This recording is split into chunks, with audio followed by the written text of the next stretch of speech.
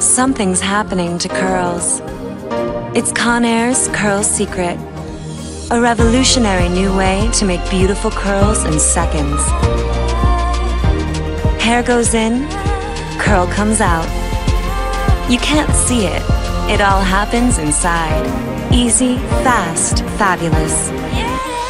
Curl Secret from Infinity Pro by Conair. The secret behind the perfect curl.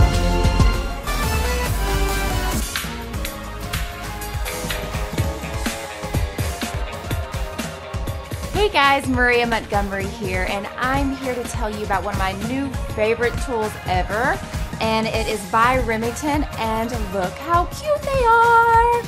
These are the awesome new ceramic curl wands, and so they create a really awesome curl that I can't wait to show you. This swivel cord helps make it really easy to curl your hair whenever you're finagling around your head, but it doesn't tangle, it doesn't get caught in your arms, it just stays out of your way without even having to think about it. So that's something I think is really great too. With this one, you do have the cooling tip, which is nice. Sometimes they're half the size or non-existent.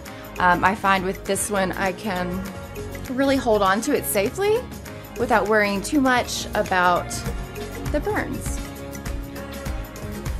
And at the end of the day, you're trying to be pretty and not all burned up, right? So safety comes first. Thank you all so much for joining me today. That's all I have. I really hope that you're able to go out and find yourself a Remington Pearl ceramic wand and that you love it as much as I do. Bye-bye.